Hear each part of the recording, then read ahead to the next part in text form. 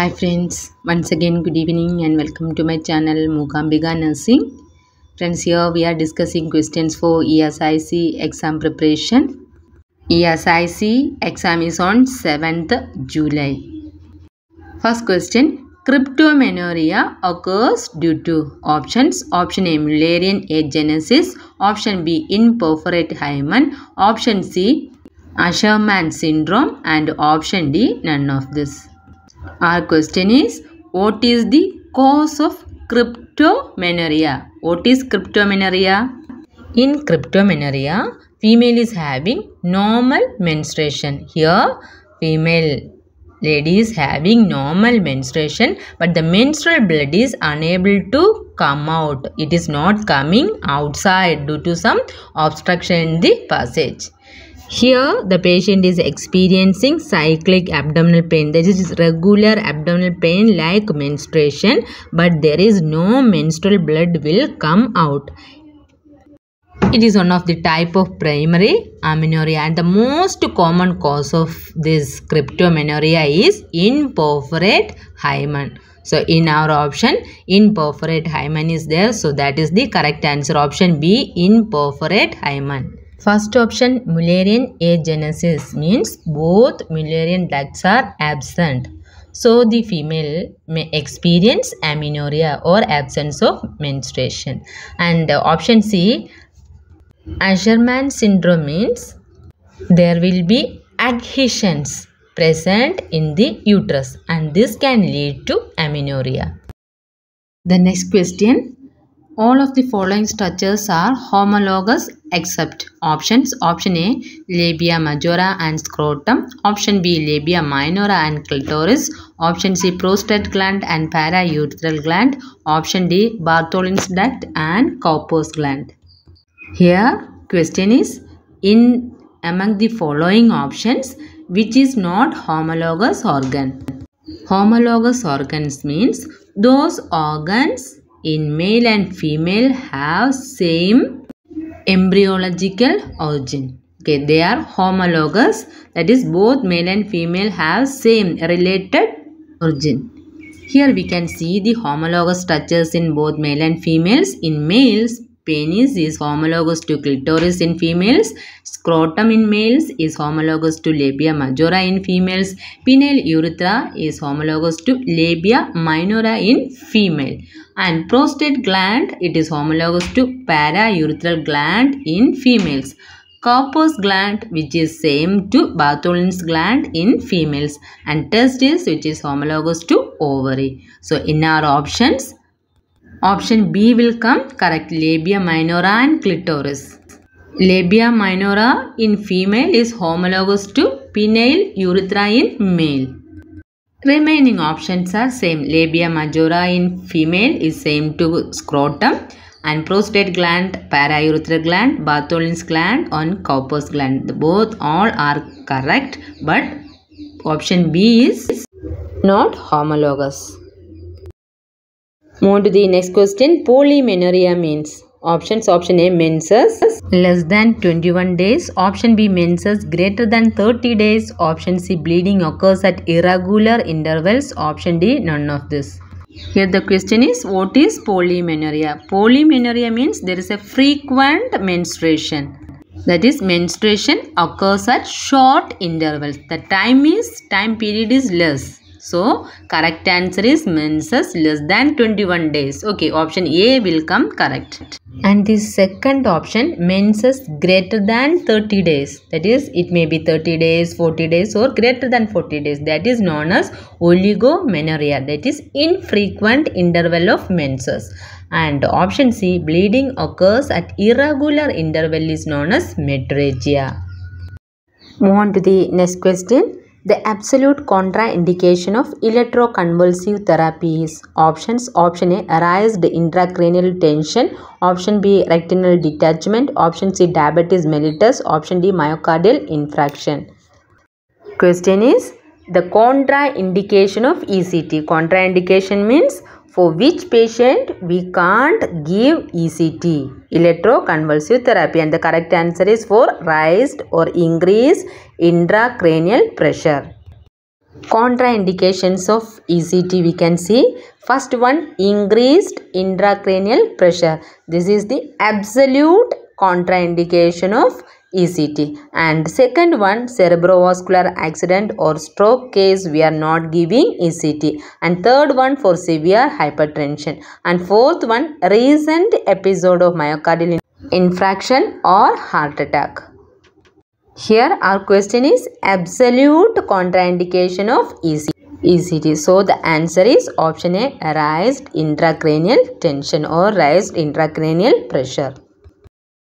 Move on to the next question. Antidepressant drug that can be used in nocturnal enuresis is option A, imipramine, option B, fluoxamine, option C, phenylazine, option D, bupropion.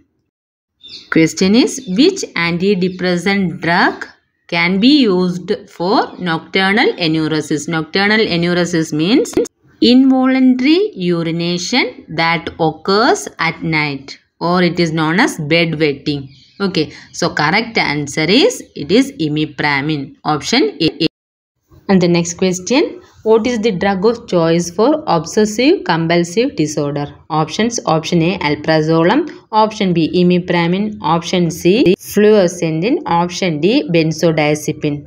Drug of choice for OCD. OCD means obsessive compulsive disorder. And the correct answer is, it is option C, fluoxetine, option C. And the next question, cutis marmorata occurs due to exposure to options, option A, cold temperature, option B, dust, option C, hot temperature, option D, humidity. Cutis marmorata is most commonly seen in infant skin. It is due to exposure of cold temperature and the skin of the infant become bluish red appearance. Okay, so the answer is exposure to cold temperature. Option A is the correct answer. And the next question, a nurse is assessing for correct placement of nasogastric tube. The nurse aspirates the stomach content and check the content for pH.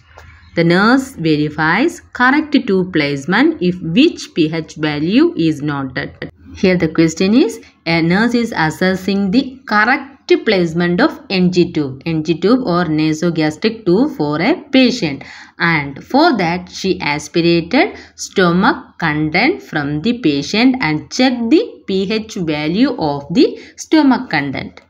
Among this option, which pH value indicate the tube is in correct placement? Here, if the NG tube or nasogastric tube is in the stomach, then the pH of the stomach content will be acidic.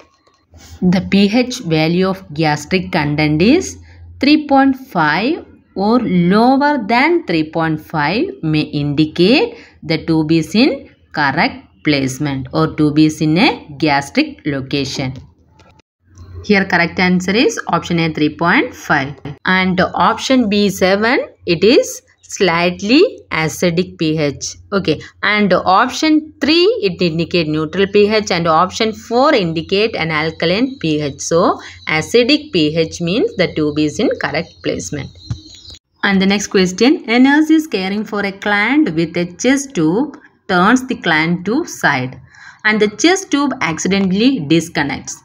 The initial nursing action is to options, option A, call the physician, option B, place the tube in a bottle of sterile water, option C, immediately replace the chest tube system, option D, place sterile dressing.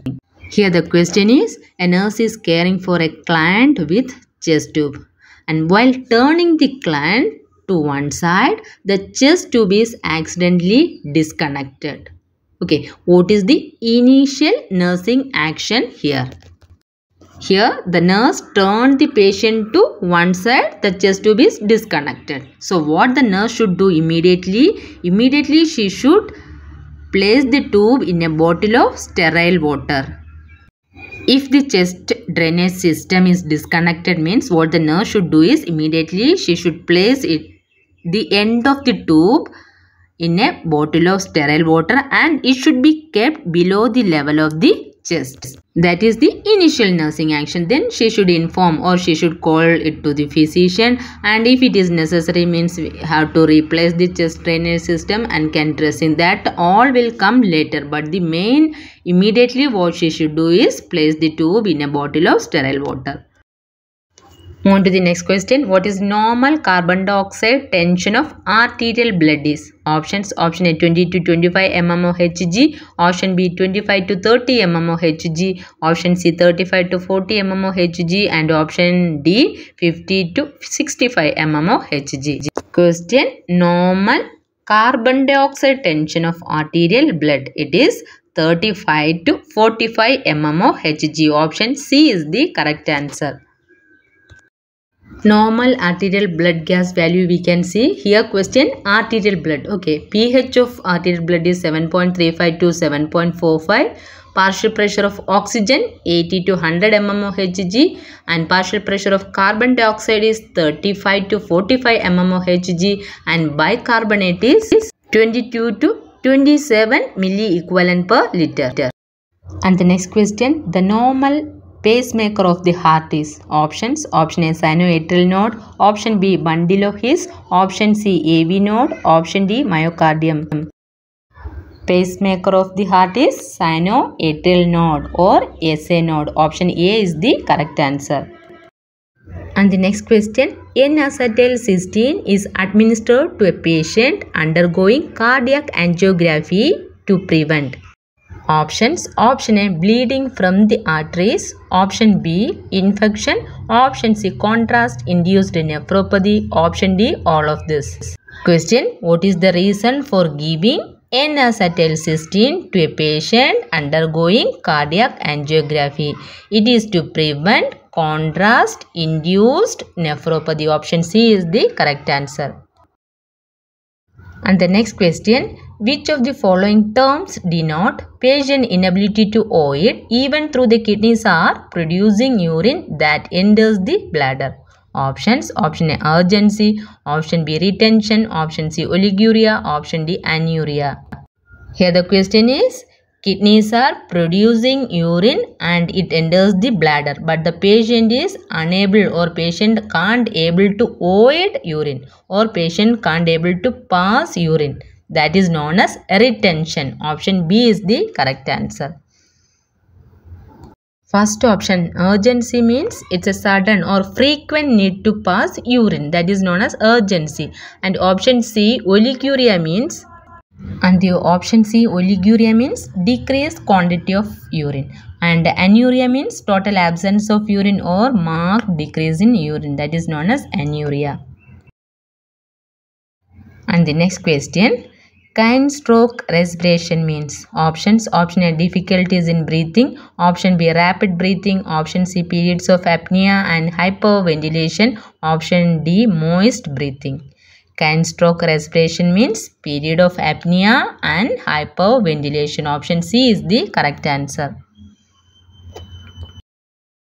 And the next question, blue eardrum is seen in? Options. Option A serous otitis media. Option B tympanic perforation. Option C otorrhea. And option D all of this.